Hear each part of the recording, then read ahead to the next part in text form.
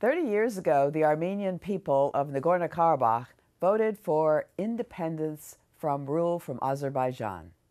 Their only request was for their right to determine the future of their homeland. Today, that independence remains due to the commitment of the people of Nagorno-Karabakh, the support of the Armenian people, and the resolve of the Congressional Caucus on Armenian Issues here in the House of Representatives, which is committed to the United States' support of the people of this proud region.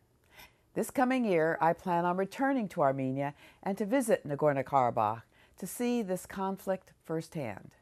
I believe that a diplomatic presence is essential and that travel bans and restrictions are impeding efforts to come to a real resolution.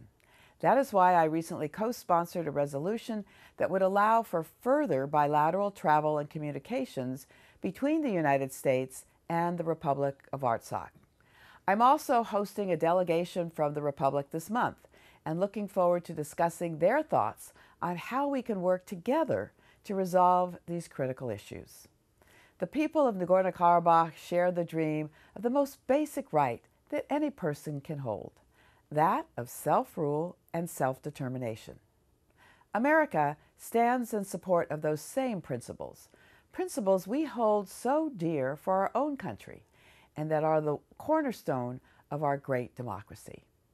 I congratulate the people of Nagorno-Karabakh on their 30 years of proud independence, and I wish you many, many more.